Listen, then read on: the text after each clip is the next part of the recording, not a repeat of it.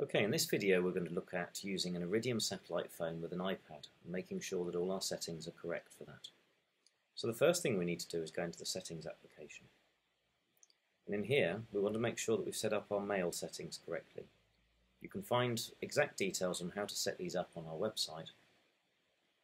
Let's just review these and make sure they've been set correctly. And here we can see the main settings that need to be set. If we have a look in the advanced settings, it's important that the highlighted cells are set as shown. And here in advanced, again, it's important that the highlighted settings are shown as correct. In particular, the iPad has an annoying habit of reverting the settings marked Use SSL, so please keep an eye on these and make sure they're set as shown in the video. Okay, the next thing we need to do is make sure we've joined to our Redbox Wi-Fi network. Here I've already clicked into it, but the usual way of joining any normal Wi-Fi network. So make sure that you're selected to that. And now the red box is acting as a switch, so it controls whether or not we have access through the Iridium network. But we need to tell it that we want to have access to the Iridium. So to do that, we click into our web browser, and in here we go to a kind of virtual website, literally just called Redbox. And we need to put a / on the end of it, otherwise it has a tendency to do a Google search for the word rather than actually taking you to that website. So here we are, we've reached our Redbox portal page. This allows us to control the Redbox, and up here at the top we can see that we are not currently connected to the internet. There's several quick ways that we can save access to this page so we can get to it again. We can go up to the bookmarks bar and we can save a bookmark. And perhaps more interesting for those on iPads and iPhones, up here we've got an option to add to home screen. And this will make a kind of app icon for this web page on your home page. So effectively you have an app that allows you to get in and control the internet settings. Okay, so to actually make changes to the current setup, we click on Connect to Internet. And in here on the left-hand side you can see all of the internet connections that I've got access to. This particular test box has got quite a lot of internet options set up, but the one that we're interested in using is our Iridium satellite phone. On the right-hand side we can see a number of restrictions that allow us to control exactly who gets access to the satellite phone and what access they get. The main change we're going to make for satellite phones is to choose option 2, and this heavily restricts the internet connection so that the only thing that's allowed in and out is email, and not just that, only the mailer sale email. So any other things on the iPad, any automatic updates, any app updates will be totally blocked. Now, the box at the top allows us to make the changes either only for this particular iPad, or we can switch everybody on board to use a different device. I think in the case of satellite phones it makes most sense to just select individual devices, so that's what I'm going to do here. And finally I need to choose the Select Internet Connection in order to commit my changes. And up here at the top of the screen we can see it's confirmed that we are now using the Iridium satellite phone and that we've engaged that correct firewall mode too. Okay. Let's go and switch into the email app and see how to use that.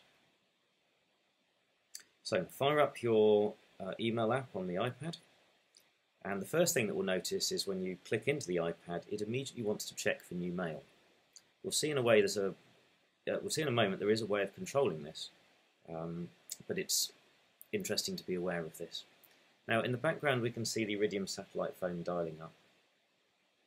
It takes a number of seconds to do that.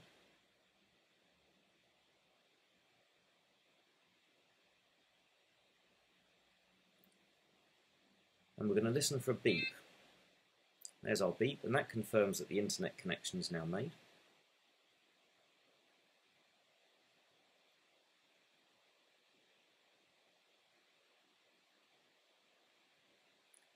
The iPad has downloaded the messages that were waiting for us, and the red box will now wait 10 seconds to hang up the telephone and confirm it with another beep.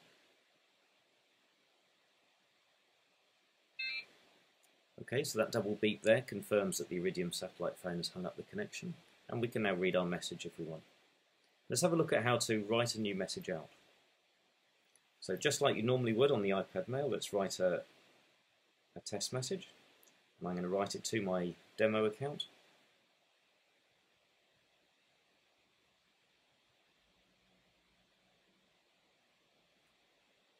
and all I need to do is hit send. As we can see down the bottom left, the Iridium immediately chooses to try to send this email. Remember, the iPad doesn't know that it's connected via a satellite connection. It believes it's connected via broadband, so it tries to send the message immediately. But it's got no reason to believe that it needs to fetch new messages. We have to show it how to do that. And to do that, we do a pull down from the top of the screen until the spinning icon, and then we release.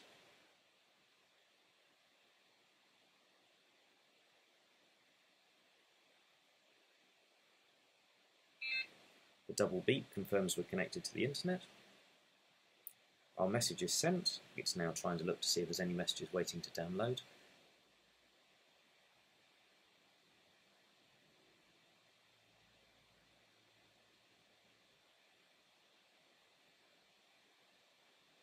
The message has come back to us. So we've managed to test the message out and then back in again, and the connection's now gone idle. So we listen for our double beep.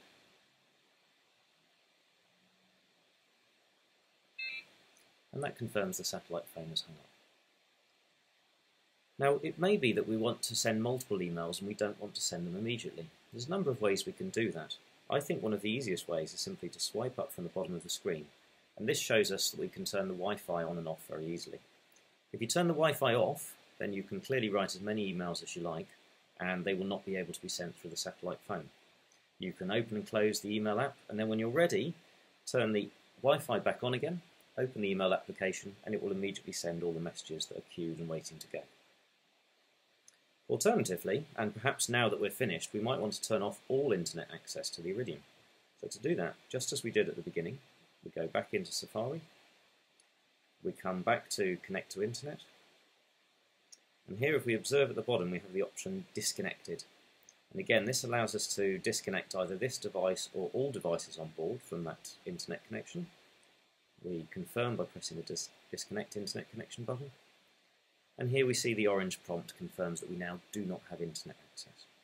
So the iPad will no longer be able to connect via any means through the Iridium, and certainly will not be able to send any emails in and out. That concludes our demonstration. Thank you very much for watching. If you've got any other questions, please do have a look at the support website here. There's a lot more information about the specifics of setting up your email account, and also other interesting things that you may wish to do with the iPad and the Redbox.